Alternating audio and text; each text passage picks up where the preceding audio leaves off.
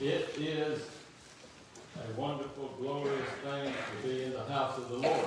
Amen? Amen. And to know that He is going to touch our hearts, and He is going to lead us and guide us in every way. And He's going to speak to us. And if we listen, if we have ears to hear, we're going to receive what He has for us. And it's going to bless our lives. Amen? Amen. We are going to have a little message this morning that is sort of basic, but sometimes we need to get back to the basics. Amen? Amen. And we're going to talk about the gospel of our Lord and Savior Jesus Christ. And we're going to do it with this topic. Now, this is the condemnation. I hear people all the time tell me that a God of love would never send anyone to hell. And I say, you are correct. But we choose eternity for ourselves while we're here in this life. He gives us the option. He gives us the opportunity. He has made provision for us. But many times it's as if we shake our fist in His face and tell Him, I don't want it. So we have to come to Him and understand that there is a choice to make, a choice to be made, and it is up to each individual to make that choice. So through the ages of time, there have been many, many heresies, many, many thoughts, and many, many beliefs, and many things that are untrue. And still today, you can hear people tell you that there is no hell, but although Jesus spoke of hell more than He did of heaven. We can hear people say that, like I said earlier that a loving God would not send people to hell.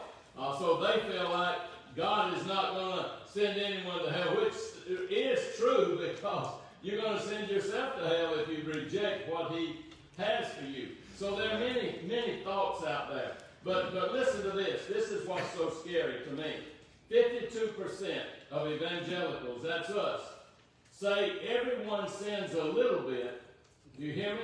Everyone sins a little bit, but everybody has good by nature in them. The Bible says that's not true. The Bible says our nature is sinful. There's nothing really within us that leads us to good except our relationship with Almighty God. 78% of evangelicals believe Jesus is the first and greatest being created by God. Although God said that He always was, He is, and He always will be. He is not created, He is God. Amen? Amen. 59% of U.S. adults believe that the Holy Spirit is not a person of the Trinity, but some force in life. I guess it's like Star Wars, you know. May the force be with you, you know. May the Holy Spirit be with you, yeah, which is true, but it's not a force. It is God Himself coming to us in that form. So there are many heresies, many beliefs, many departures from the truth back through the ages and even today. We could have gone over quite a few of those, but I chose to just mention those few little figures there. So today I want us to examine the real gospel of our Lord and Savior Jesus Christ. And really, when we say that, it is the fact that Jesus Christ came to this earth, was born of a virgin, that lived a sinless life, that died on the cross for my sin and your sin, was raised the third day, that gives us assurance of eternal life if we accept what God has done for us. And He's sitting at the right hand of God, interceding for us, waiting for that time when God says, it's time. Go and get my children and bring them home. Amen? Amen. That's the gospel message. And we're going to look at it. I guess we could just go home now, couldn't we? But let's just explore our passage for today. Okay? But here's a thought. Just a thought, Brother Antoine. Brother Antoine likes that, just a thought. I don't say it as much as I used to. The gospel and the cross and the empty tomb offers us an opportunity and a privilege to be able to have eternal life. Amen? Without that, where would we be? What hope would we have? The Bible says that we all sin, we all fall short of the glory of God. And the wages of that sin, the payment, the result of that sin is a separation from a holy God. And we know that we can't come into His presence with sin upon us. So the gospel calls people to come out of the darkness of evil and into the light. Why do we not want to? Why do those that do evil not want to bring it into the light? Because people see it. You know, people that want to do bad things don't like for other people to see it. They like for it to be done in darkness. Amen? Amen. The Bible proclaims Jesus as the only Son of God. You remember, I believe it was Friday, it was a week ago when we had Good Friday. We said there were 3 crosses. Amen? There was 2 destinies, but there was only one way. Jesus said, I'm the way, the truth, and the life. No one comes to the Father except through me. Amen. This proclamation asserts that he is the truth, and all others that come against him are liars. John 17:17 says that God's word is the truth. So, some say there's no hell. I fear for them. Some says there's no heaven. Some says everybody's going to heaven.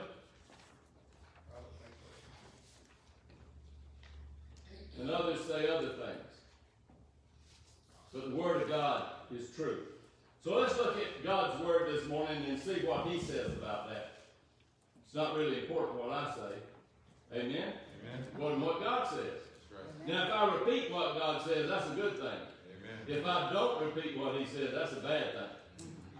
And as Moses, and we'll look at this in just a moment, lifted up the serpent in the wilderness, even so must the Son of Man be lifted up.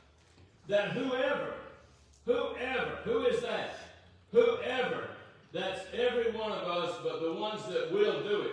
Whoever believes in him should not perish but have eternal life. For God so loved the world that he gave his only begotten Son, that whoever believes in him should not perish but have everlasting life. For God did not send his Son into the world to condemn the world, but that the world through him, that's the key, through Jesus Christ, might be saved. He who believes in him, he who believes what God has done for us through our Lord and Savior Jesus Christ, is not condemned. Did you hear that? Is not condemned. But he who does not believe is condemned already. They condemn themselves, because he has not believed in the name of the only begotten Son of God. And here it is, verse 19. And this is the condemnation. This is the condemnation, that the light, Jesus Christ, our only hope, has come into the world, and men and women, mankind, loved darkness rather than light, because their deeds were evil. For everyone practicing evil hates the light and does not come to the light, lest their deeds should be exposed. That's true. Have you ever gone into a real dark room? I know we still got another verse, but this just came to me. Have you ever gone into a real dark room in a deserted place and flipped the light on? All kinds of, we call them scoundrels. All kinds of people that we're afraid of, that some people are afraid of. They go every which way because the light has exposed them. Amen? Amen. I used to play in a barn outside of Cochran. And I would go into that barn and go up in the loft. And I see all kinds of scoundrels up there. Of course, I was a little boy and wasn't too smart. And I wasn't scared of them, although they were scared of me because they were running.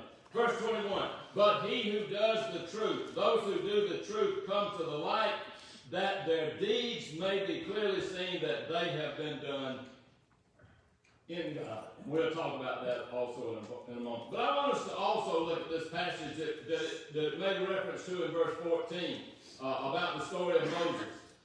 Listen to this from Numbers 21, 4 through 9. Then they journeyed from Mount Hor by the way of the Red Sea to go around the land of Edom, and the soul of the people became very discouraged on the way.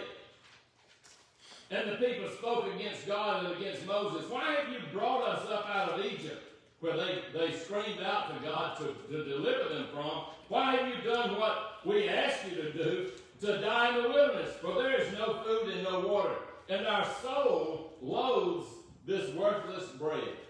So the Lord sent fiery serpents among the people. Maybe he needs to do that again today. So the Lord sent fiery serpents among the people, and they bit the people, and many of the people of Israel died. Therefore the people came to Moses and said, we have sinned, for we have spoken against the Lord and against you. Pray to the Lord that he take away the serpents from us. So Moses prayed for the people, and the Lord said to Moses, make a fiery serpent, set it on a pole, and it shall be that everyone who is bitten, when he looks at it, shall live. So Moses made a bronze serpent, put it on a pole.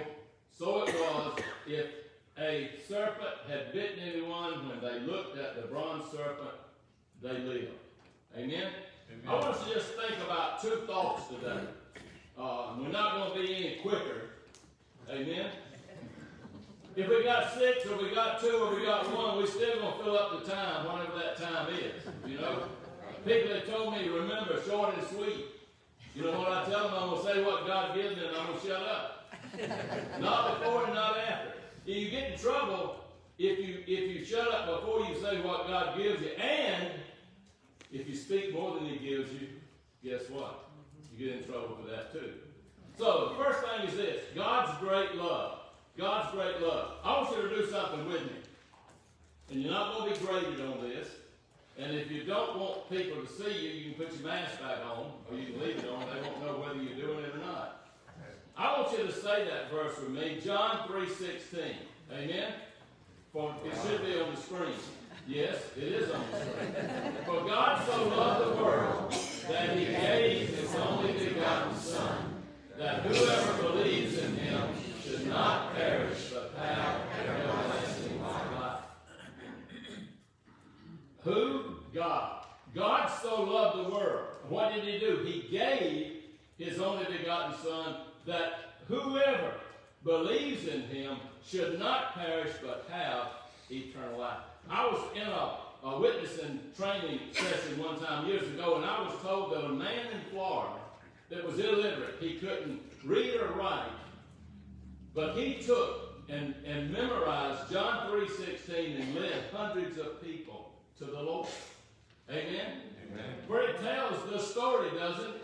A God that loved us so much that he gave his only Son that we might have eternal life. That's something that nobody really should be able to deny. Listen, that one verse is a summary of the gospel message of Jesus Christ that we mentioned a while ago, that he came as a virgin, lived sinless life, died for our sins, rose the third day, sitting at the right hand of God, coming again to receive us to himself. The Bible says, where he is, we shall be also. And it is a starting point for people to understand what eternity really is. Amen? Amen. So there is an eternity waiting for every person that's ever lived. There's going to be some surprises. Amen? Amen. The people that say there is no eternity, when you die, you're dead and gone and nothing happens. There are going to be some surprises. So, there is an eternity waiting every person that's lived. The choice of where we spend eternity is up to each and every individual. The choice where we spend eternity is up to each and every individual. It's not some scale that I used to think about when I was a little boy, that if I put enough good things over here and weighed it down just low enough to get it.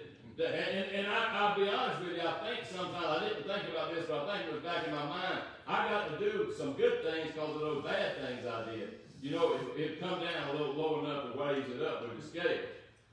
That's not the way it is. I have to accept what God has done for me through my Lord and Savior, Jesus Christ. He made provision for this through the gospel message of Jesus Christ. And it says this that we read a few moments ago. This is the condemnation. That God did not send Jesus into the world to condemn the world, but to save the world. Amen? Amen. So what does that mean, Brother Phil? What are you talking about this condemnation? What this means is what we read. The light, Jesus Christ, has come into a world of darkness. Do you believe we're in a world of darkness? If you don't, watch the news sometime. Many of you probably don't watch the news anymore because most of what you see is darkness. That's right. The light, Jesus Christ, was sent into an evil world. Look back through the Bible and see all the times that God had to bring judgment upon the world and upon his own people, the Israelites. Over and over, darkness filled the world, the evil that comes around us. And by the way, we mention sometimes, if you ask everybody in this country if they believed in angels, reckon what percentage would say yes? What percentage do you think? 95. 95%?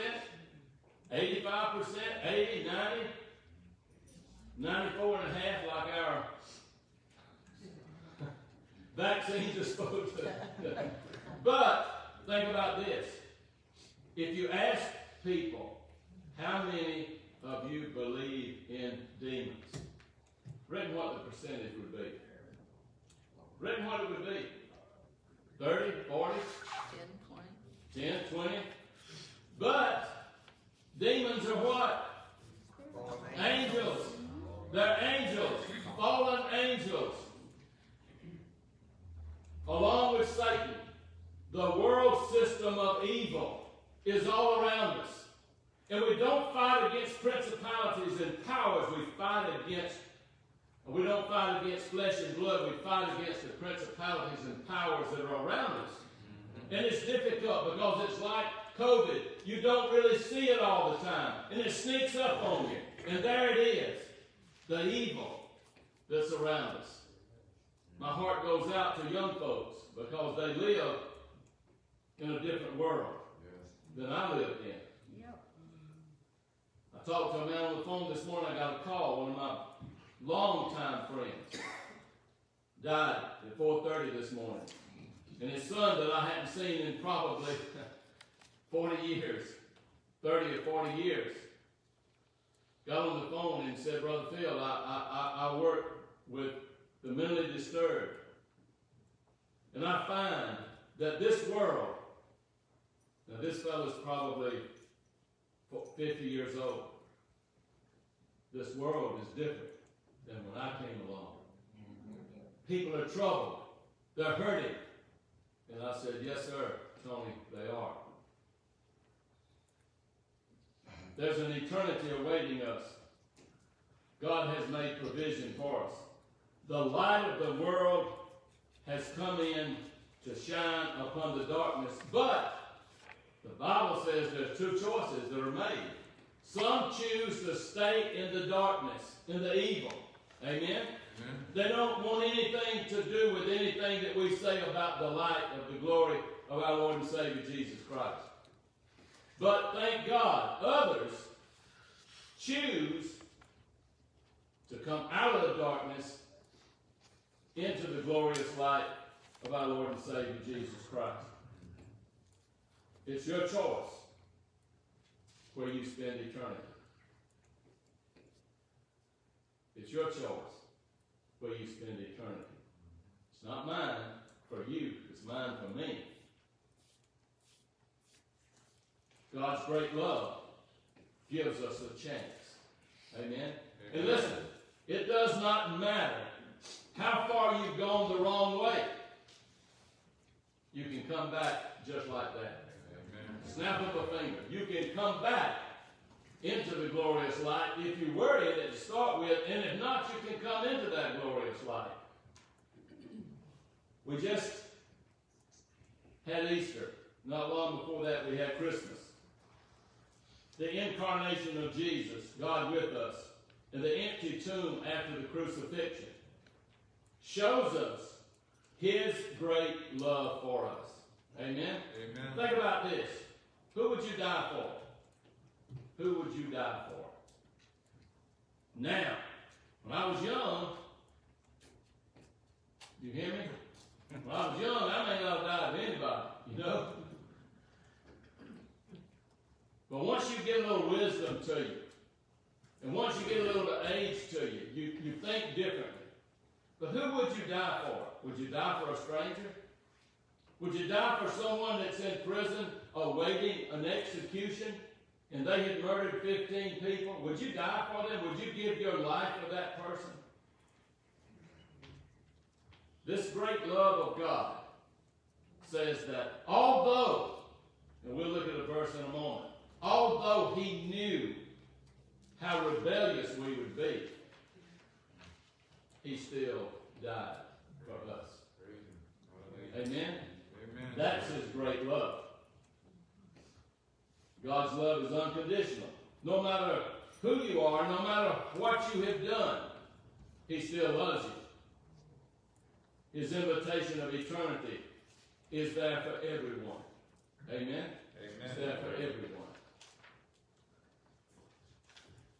But some prefer to stay in darkness under Satan's control. Others come to the light. God's word tells us this. God is love. Amen? Amen. It's not that God wants to show his love to you, although he does. God is love. In 1 John 4:8, nothing can separate us from the love of God that's in Christ Jesus. That's in Romans 8. And God demonstrated his great love for us, even knowing we would be sinners, by sending Jesus to die for us in Romans 5:8. What manner of love, the Bible says, he has bestowed upon us that we should be called children of God. Amen? Amen. Children of God. The Bible says you once were no people at all, but now God says you're my people. Amen? Amen. God's gift of eternal life by his grace and great love must be accepted by our faith. We must trust what he's done for us through our Lord and Savior Jesus Christ. God's offer of eternal life actually starts the moment we accept what he's done for us. He gives us abundant life. He gives us peace. He gives us hope. He gives us new goals, new visions, new eternity. He gives us peace. He gives us comfort. Do you need any of those today? Do you? Here's the second thing, and the last thing, and it is what we've been talking about, light or darkness. It's your choice. The Bible says that this is the condemnation. This is the condemnation. The light of God, the glory of God, our Lord and Savior Jesus Christ has come to the world to shine his light into the darkness of evil and sin, but many prefer to stay in the darkness. But praise God, some come out of the darkness into the light. John explains it well for us like this in 1 John 1, 5 through 9. He says this, "This is the message which we have heard from him and declare to you, that God is light, and in him is no darkness or evil at all. If we say that we have fellowship with him, with God, and walk or live in darkness and evil, we lie and do not practice the truth. But if we live in the light as he is in the light, we have fellowship with one another. And the blood of Jesus Christ, his Son, cleanses us from all manners of evil. If we say that we have no sin, we deceive ourselves and the truth is not in us." By the way, I think I've told you this before, but I was doing a course one time called Master Life. Some of you have taken it here. I taught it years ago.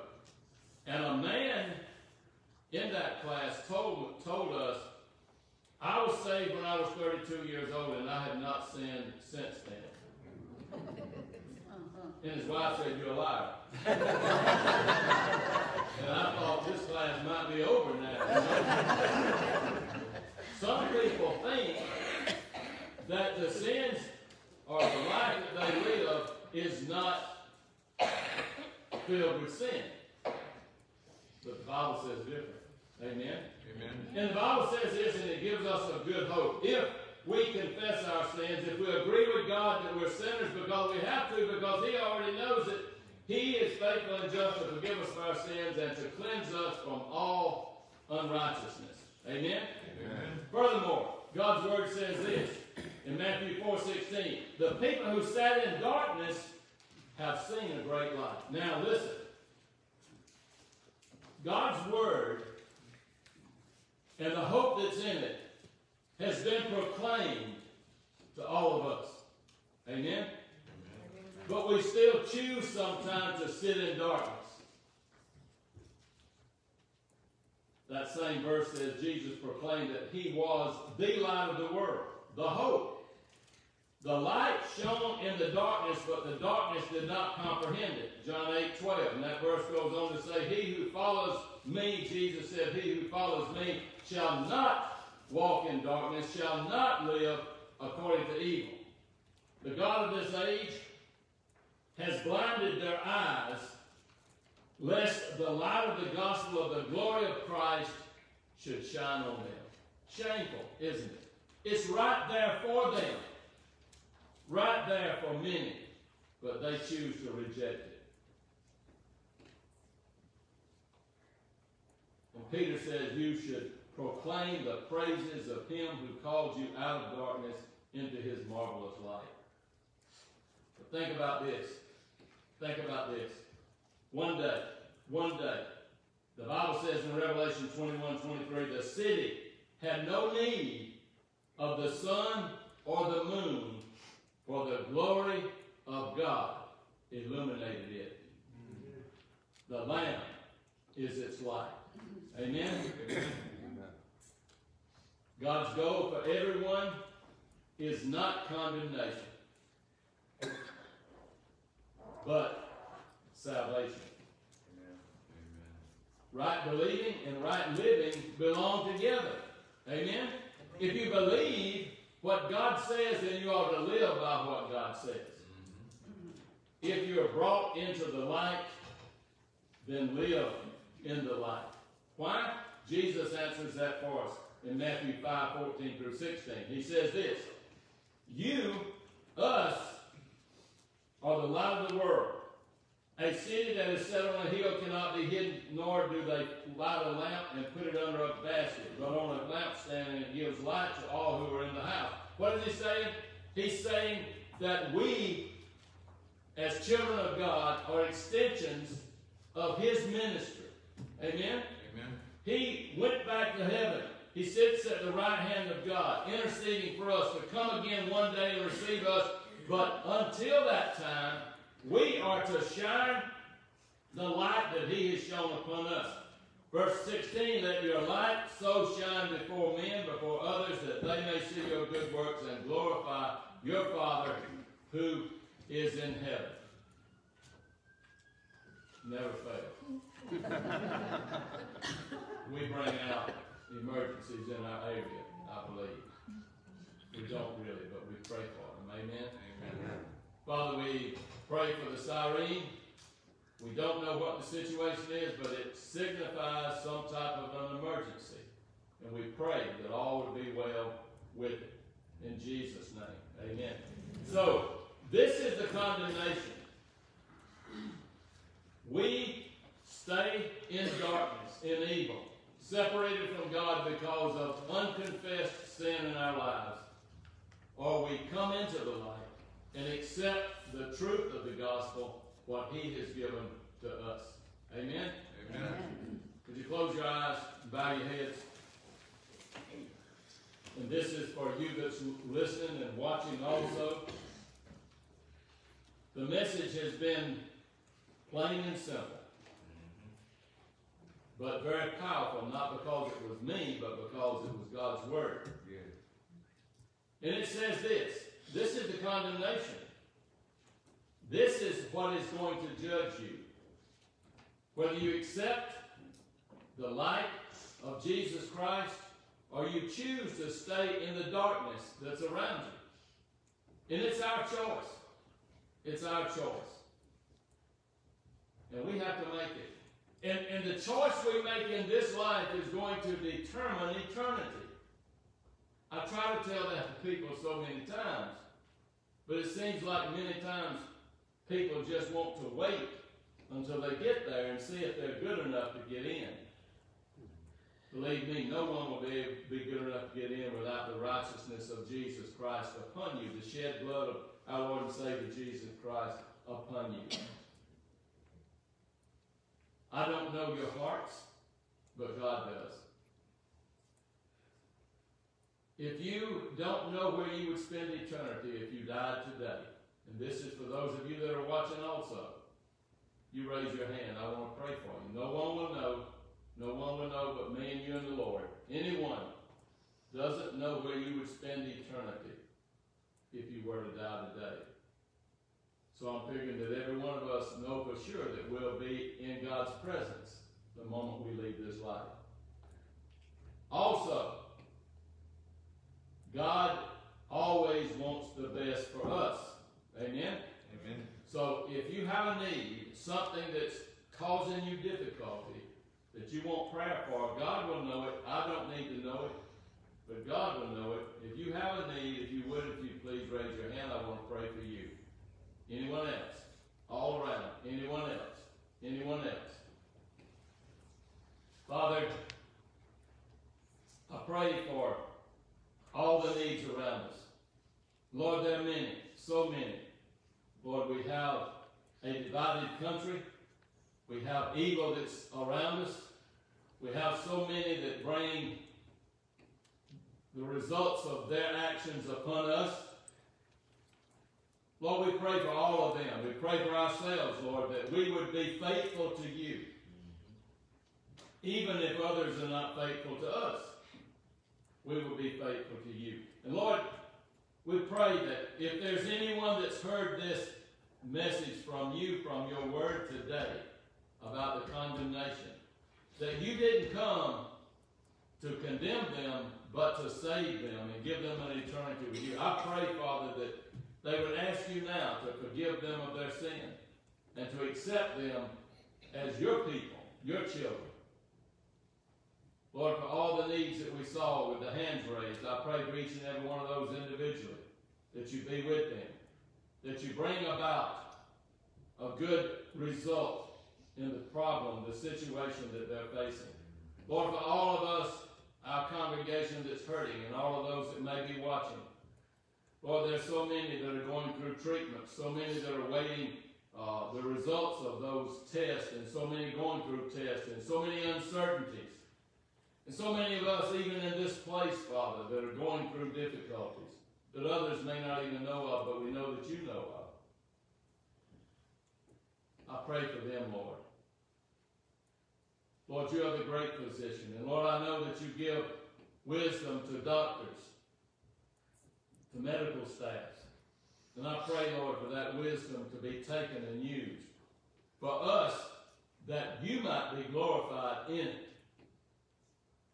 Father, we pray for those that have lost loved ones. It hurts, but it's such a relief, Father, for us to know where they're at. To know that they made that decision, they trusted you as their Lord and Savior, and they are with you now. For your word promises to be absent from this body is to be present with you. Lord, I pray for every family, every individual in this place today. I pray for all of those that are watching. I pray for our country, Lord. There's so much division, so much strife, so much hurt, so much that's going the opposite way that I know you would have for it to go. I pray, Lord, for our leaders. I pray, Father, for those of us that call ourselves Christians, that we would rise up and have our word heard. And I pray, Father, that you would guide us in the words that we use. Lord, lead us and guide us and protect us, and we'll be careful to give you the praise and the glory for it all. In Jesus' name we ask it. Amen. Amen.